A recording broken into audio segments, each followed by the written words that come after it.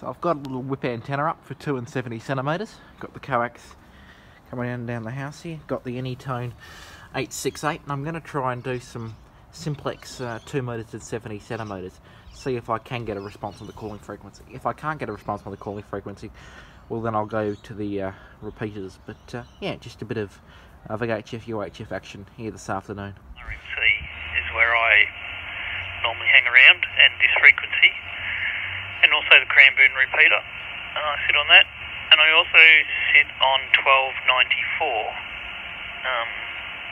So that's sort of like a back channel for local stuff for most, well, not most, but a lot of us out here in this particular area, Berwick and Narre Warren, Listerfield and whatnot, Hampton Park, Hallam, we sit on 1294 as well. So someone's having too long over on the frequency that we're currently talking on. Often somebody will mention something on one of the other simplex bands, usually when we're hogging the repeater too much. Yeah, VK, 3FTOM returning.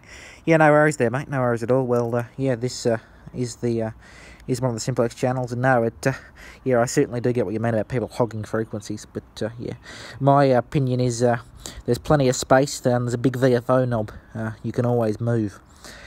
But yeah, not to worry at all, and yeah, that signal of yours is absolutely end stop, and yeah, I got a bit of pager noise here, because I'm line of sight to a few hills with pages on them, and yeah, anyway, I'm glad to see you're over the top of my pager noise, no problem. VK3 VRS, VK3 FTO. Yeah, no worries, Tom. And I noticed you've still got the original foundation call sign. Are you running the EME system here on you? Well, not the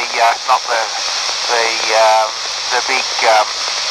Certainly not running any sort of power, and just running the in-shack LNA here preamp, but it'll do the job. So yeah, anyway, but I hope you've been well. Hopefully lockdown's treating you okay.